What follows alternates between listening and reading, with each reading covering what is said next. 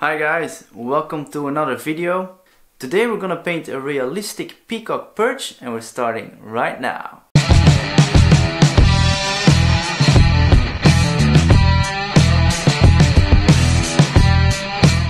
Alright guys, so to start with I am applying a dark brown wash from Vallejo, and that's just to create that darkish undercoat. It's to create a little bit of texture underneath the other layers that we're gonna put on later on.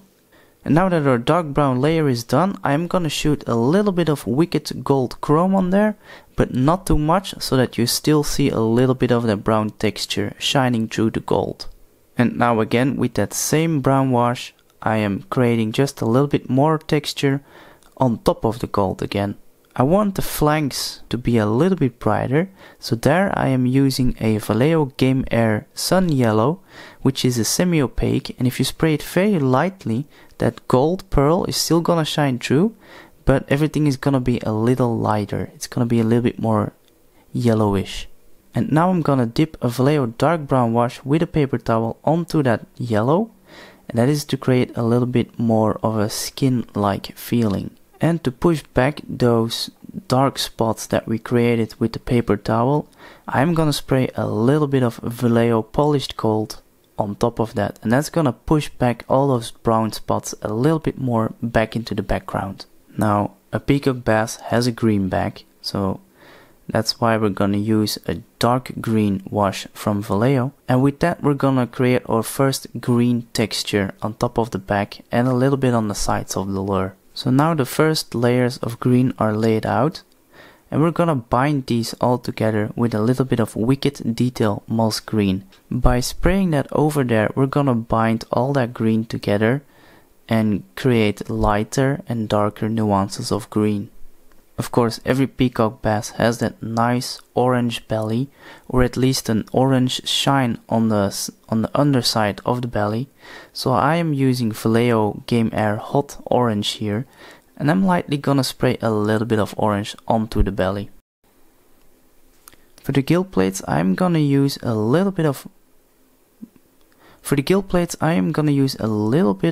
Game Air Dead White, and I'm gonna reduce this quite a lot, so it becomes a little bit more transparent, so that I can carefully spray this onto the gill plates and create a nice transition from lighter to dark. I also sprayed a little bit of white onto the gill plates, just to make them a little lighter again, and now with some Vallejo Sun Yellow, I'm gonna make some parts of the head and the mouth a little bit lighter yellow again. And now we're gonna dry brush the gill plate, and by dry brushing we're only gonna paint the surface, so the cracks and crevices are gonna stay white.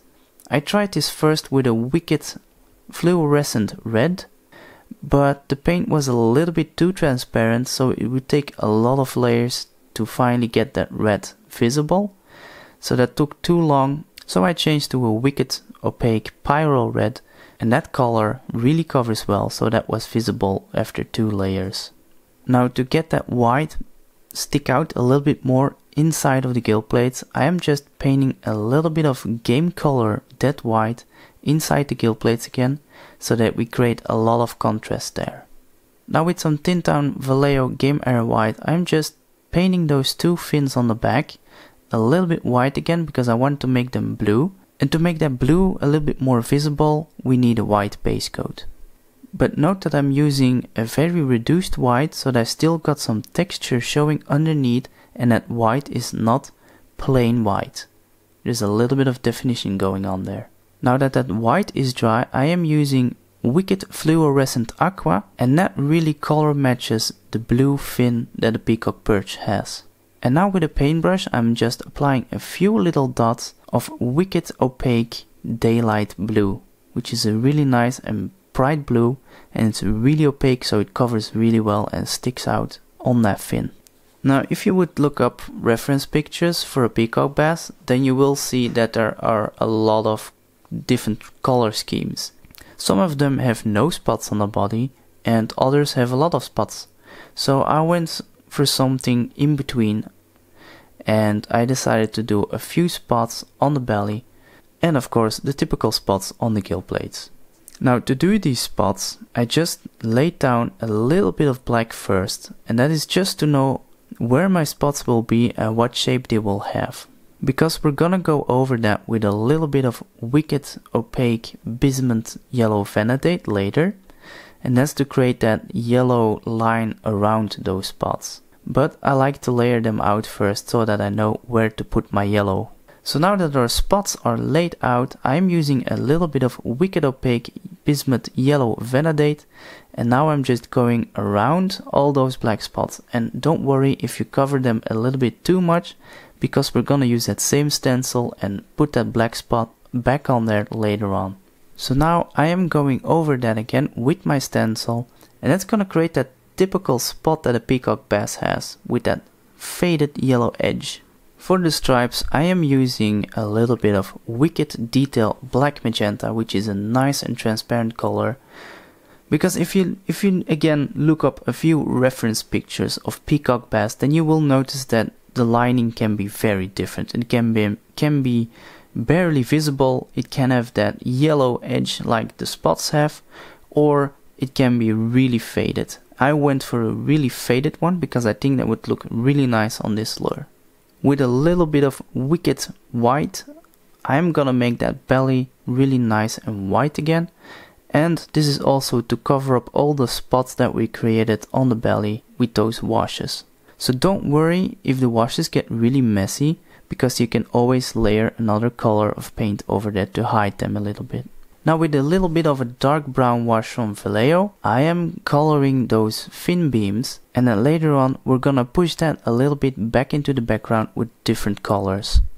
So now that our wash is dry, I am using a little bit of white to push those fin beams a little bit more back into the background and make the lines more subtle. With a little bit of Vallejo Game Air Desert Sand, I am giving these fins a nice and natural darker yellowish color. And now with a little bit of wicked detail sepia, I am making those edges of the fins a little bit darker to give it a little bit more depth.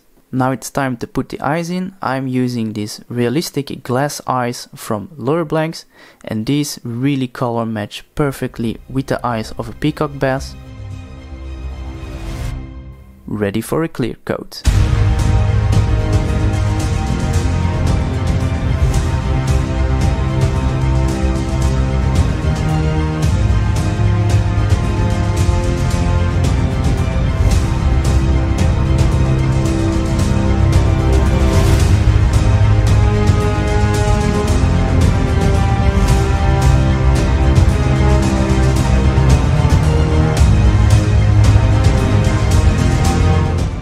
Alright guys, our lure is finished, and as you can see, it really looks realistic, and those layers of pearl gold really shine through very neatly on this lure.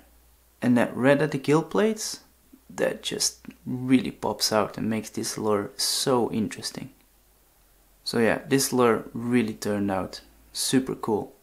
As always guys, I will leave a link in the description below of this video for all the materials that I used to paint this lure, and this will guide you to my webshop, and if you would buy anything there you will be supporting me and the channel. If you got any suggestions or questions, leave them in the comments down below. Thank you guys for watching, and see you next time.